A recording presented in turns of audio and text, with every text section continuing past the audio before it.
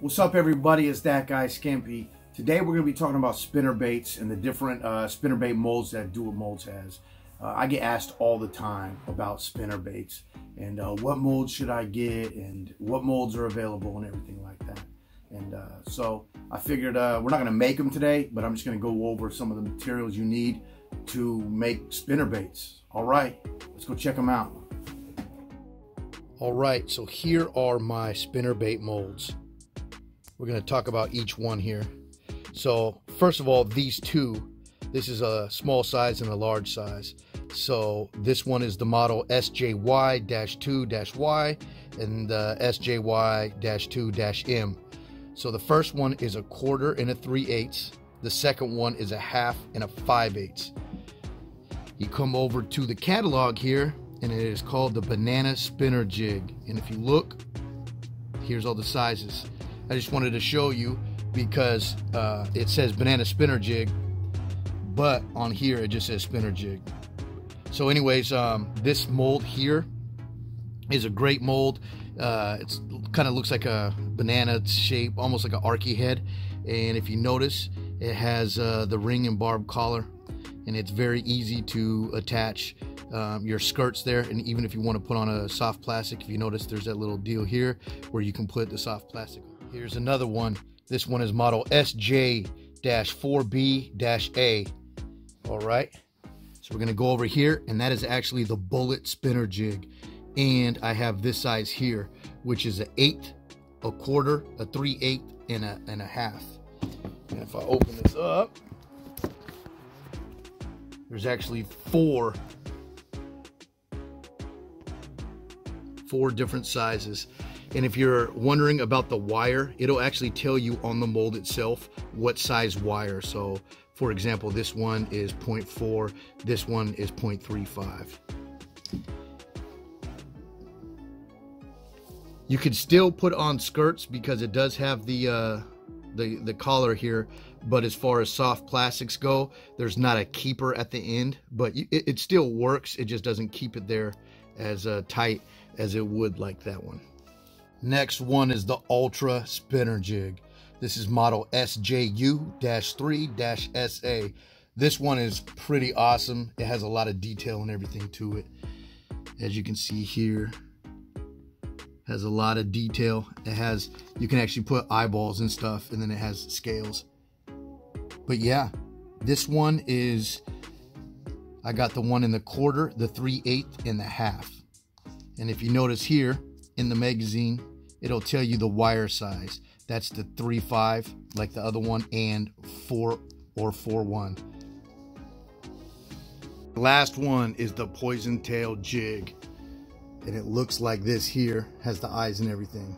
So you might be thinking, what do you mean Poison Tail Jig? I thought we were talking about spinnerbaits. Well, we are.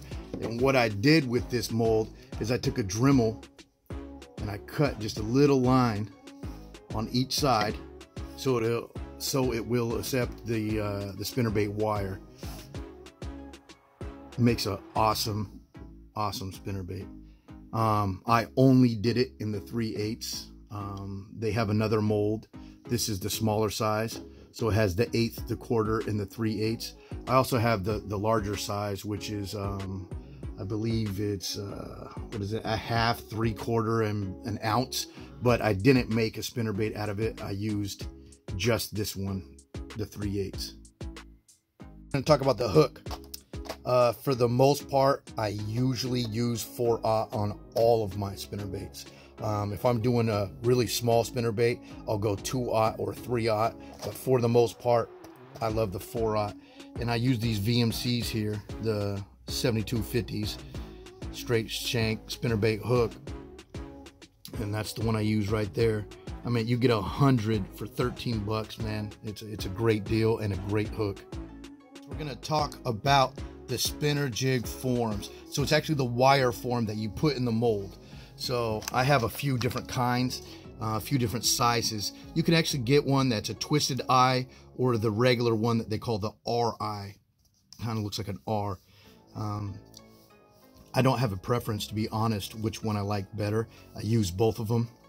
But yeah, so like I mentioned before, it all depends on the sizes. You know, you have the 4 and the 3.5 is going to be the most common. So the 3.5 is going to be for the smaller ones, and the 4.0 is going to be for the larger. But yeah, like I said, this is the twisted eye, and this is just the regular RI. So yeah, I use both kinds. Next up is beads. You can get brass beads, you can get nickel beads, and you can get plastic beads. So one thing to remember before you order the beads is always check which wire size you're using. For example, if you're using a 0.040 wire form, obviously the whole diameter here, which is 0.037, will not fit on that wire form. For the most part, this 0.047 will fit on all of them. If you notice down here, it actually gets a little bit bigger, but the 0.47 will definitely fit on both of them. If you're using the smaller wire form, then it will be a little looser on there, but it's okay, it still fits. The upside to having the brass type beads is it puts a little bit more weight to it compared to the plastic beads. To be honest, I don't notice that much of a difference if I'm only putting a few beads. If I'm putting a lot of beads on there, you will notice the difference. But yeah, same thing with these plastic beads too. You all want to make sure what size you get with the whole diameter. Next up is clevises. You can get folded clevises, or you can get the solid ones. For the most part, I use size 4. You can use size 6, but it's going to be, you know, bigger and a lot more wobble, a lot more movement. I like it a little bit tighter, so I use size 4. And what the clevis does is it holds, let me grab this, it holds the blade onto the wire form.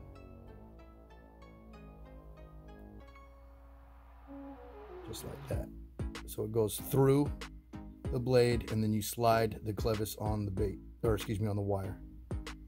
So that's it for clevises. We're going to talk about blades now. There's so many different kinds of blades. There's these French blades, the willow blade, and there's these Colorado blades. Man, it's all preference, how you like to fish it. I have a buddy who always just fishes one Colorado blade and he won't fish anything else. I have another buddy who only fishes 2 willow leaves. And then I have a buddy who fishes 1 willow leaf and 1 Colorado on there. So it all depends on what you want, what size and everything. Usually, for the most part, you put 2 blades on. The blade up front is a little bit smaller than the blade in the back. That being said, you can have 2 big blades, 2 small blades. You can have 4 small blades. It doesn't really matter, but mostly when people do multiple blades, they're using the willow. And you know what? I haven't really got into French blades. Not a fan. Don't know why. I've never really tried them. I mostly go a willow leaf. I go size 4. And then on the very back, I like to go big, like 4 or 5 on the back. So that's how I usually fish it. But like I said, man, there's so many different combos that you can do. So it's completely up to you what you want. Okay, so you can use connector sleeves, and that's going to space out your 2 blades. Some people use these. Some people just use more beads. Here, I'll give you an example here. So if you look at there, you can see that it is separated. So I got the clevis here, the blade, and then instead of putting, you know, a bunch of beads, I put that little spacer there. Next is ball bearing swivels. All right, and what the ball bearing swivel is it's to connect your blade to your wire form. So you put it directly on the blade, and then if you notice that what I did is I I bent the wire a little bit. I put the swivel on there, and then I bent the end of the wire form all the way to make it closed. If you don't close that all the way, Sometimes if you hit a dock or whatever, this can fall off, but for the most part, it'll stay on there. Just make sure that there's not a huge gap there. One thing I did want to mention is that they don't come with split rings on the end here. So you have two choices. One is you can buy some small split rings and you can take these ones off and put new split rings in there, which is a pain in the neck. Or what you can do is you can just put a split ring onto here, and you only need to put it on one. So it would go, it would have this and a split ring there, and then that split ring would connect directly to the blade. So obviously you're gonna have to paint it. And what I use is pro-tec powder paint. I don't use anything else. There's no need to. I mean, the quality of it is superb, and all the colors, man. They have every color you can think of. They actually came out with 3 new colors: the Magic Craw Blue, the Magic Craw Purple, and the Bold Gill. I actually haven't used them yet, and I'm super excited to get my hands on them. But yeah, that's what I use to paint them. Using the Ultra spinner jig, or if you're using the poison tail jig, you're going to want to put eyes on them. And speaking of new, they got 2 brand new series. They have the Attack series and the Hyper HD series, and these things look awesome. I can't wait to get my hands on these too, man. So yeah, there's so many different color, you know, all these different options you can do.